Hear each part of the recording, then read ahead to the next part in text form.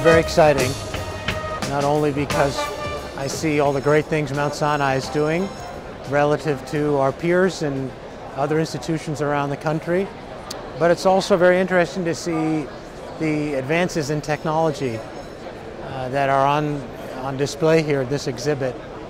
There's a huge convergence of advanced digital technologies advancing care in the operating room and enabling our capacity to do more complex surgery more simply.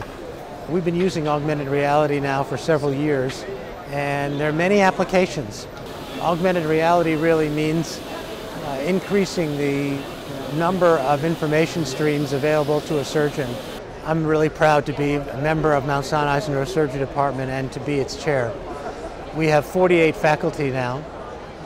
We are the largest neurosurgery department in New York, and we do more brain surgeries, more tumor surgeries, and more vascular surgeries than any other department in New York.